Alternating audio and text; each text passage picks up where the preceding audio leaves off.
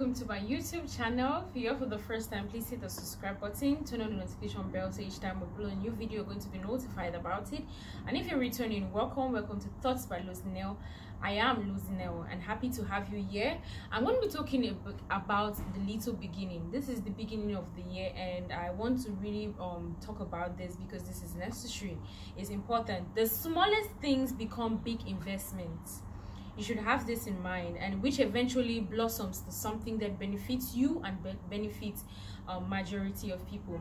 And so this is just an encouragement for you out there, wherever you are. I want you to understand this, that you may think that it is small, but yet it will blossom to something that can benefit you and benefit every other person that is around you. Let's consider a parable that Jesus was speaking in Matthew chapter 13 verses 31 and 32. He said, he told them another parable. The kingdom of heaven is like a mustard seed, which a man took and planted in his field. Though it is the smallest of all seeds, yet when it grows, it is the largest of garden plants and becomes a tree, so that the birds come and perch in its branches. From the above scripture, we consider several points, and the first of them is the choice of the seed. Each time the Bible wants to talk about something little and how much you can start from something small, the Bible will talk about have faith like a mustard seed, is how little it should be. It will use the mustard seed because it is the smallest of all seeds. And so the Bible says the kingdom of heaven is likened unto a man who planted a mustard seed in a field, and when it grows, it blossoms to something big. The mustard seed is very small, but when it grows, it becomes something actually very big that benefits birds to come and hang on it. It blossoms to branches and makes a bird to come and land. It becomes a habitat for birds. And so it shows that little investments should not be taken lightly. They are very necessary, and so it should not be taken lightly.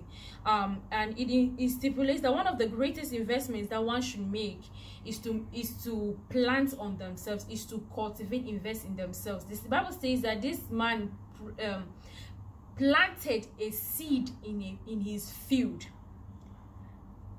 Bible says he told a parable. The kingdom of heaven is like a mustard seed which a man took and planted in his field. So the first place for you to invest in life, the little beginning, it should start in your life. Whatever investments you want to make, if you really want to start something, it should be in your life first.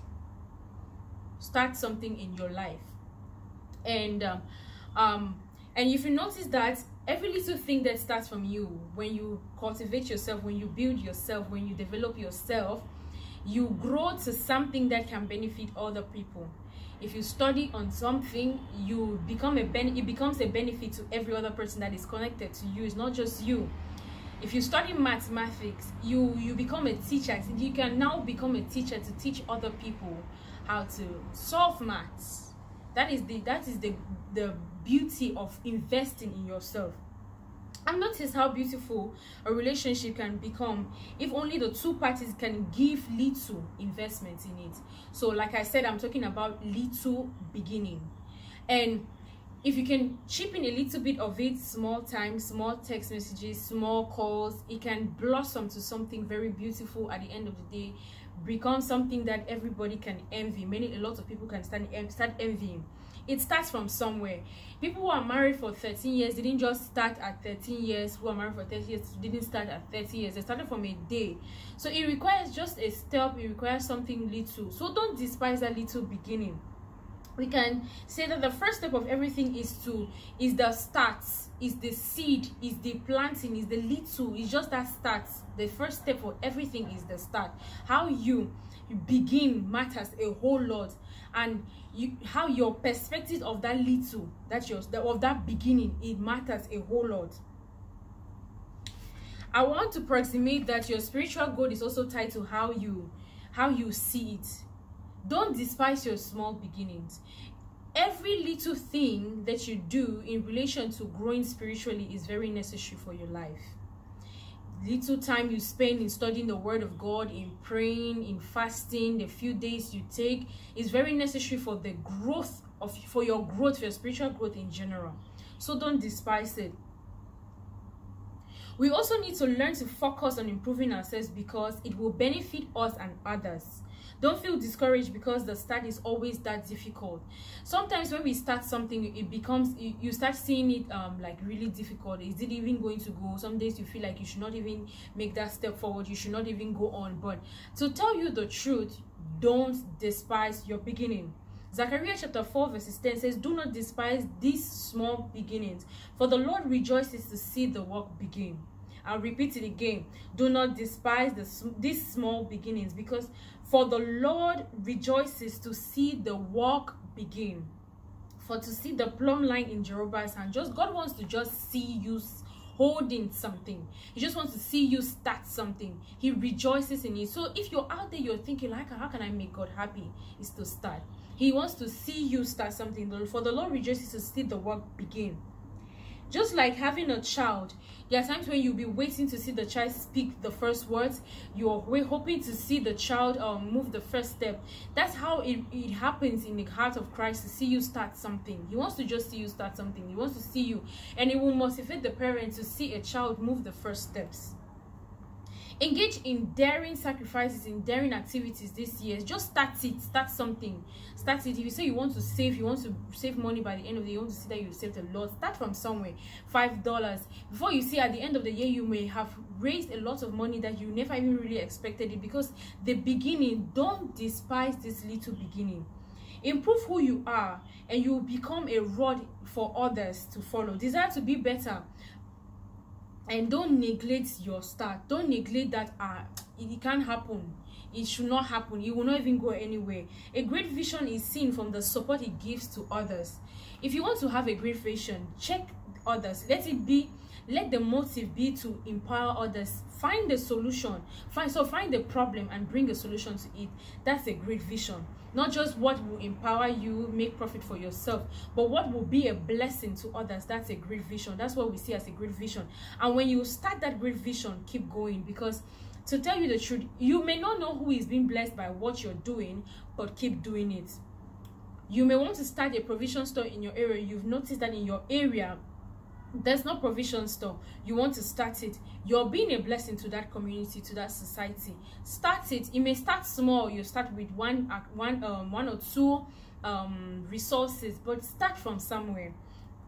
Start from somewhere. Who would have ever thought that the little David, who was just a shepherd boy and an instrumentalist, I can imagine being an instrumentalist and a shepherd boy. That means probably he was playing the instruments. He was probably taking his instruments to the farm with him, to the bush with him, while he's shepherding his sheep. So this is him trying to work on his skills onto the point where his skill became a solution to Saul when the evil spirit from the Lord was in him. If you study scriptures, you will see that when he will play the lyre, it will bring healing to Saul. That is because he had invested in himself. He did not despise his beginning. He did not say, okay, I'm not going to do this now. I'm not going to do this. I'm just going to sleep over. But he kept on studying and working on his gift until it became a miracle to somebody. It became a blessing to somebody. So don't despise your little beginning. You may have just a little funds to start your business, but start there. You may have just one word to say, just start there. Start from somewhere. And that small thing that you may be neglecting can change the life of many people. It can change the life of many people. So start. I feel like one of the things that will push you to do anything is the benefits that outweighs later to people. And most of the times we're not going to give account of the things that we did at the end of it all. We're going to give account of the things that we did not do. Don't hold yourself back from what you should do based on what you think there are as limitations. It may start very small, but it will definitely blossom. Like the proverb said, that this seed was small, but when it grew, it became the greatest seed of all. What you're holding, what you're having in your hand may be that gift, that solution for a problem that is coming ahead. It may be a solution to a situation that is ahead of you.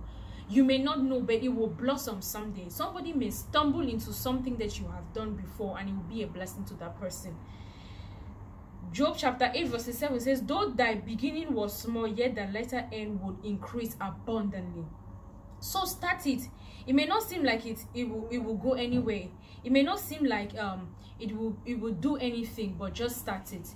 Though your beginning is small, but the later end will greatly increase.